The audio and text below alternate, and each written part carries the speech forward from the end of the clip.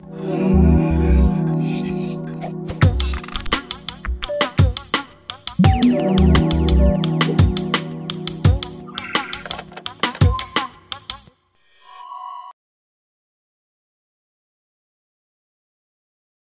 my name is Bob Fryer.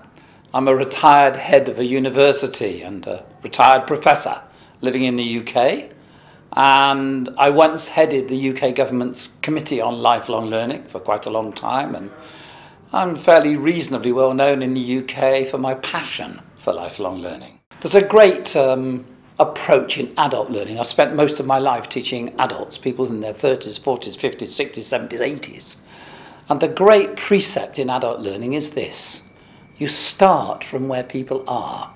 You start with their interests, with their concerns, whatever they may be, and that's where you start the process of teaching and learning. I'll tell you why I think social media is important. It's because it allows a lot of inventiveness by the participants. It allows them to share ideas, to create new ideas, to develop new ways of communicating with each other and new thoughts. In that sense, its loss of formality is a huge advantage. So I think it could add enormously to e-learning. Too much e-learning is rather poor, actually, whereas the use of social media, and young people use it in their own lives, they're familiar with it. So we have a long way to catch up, actually.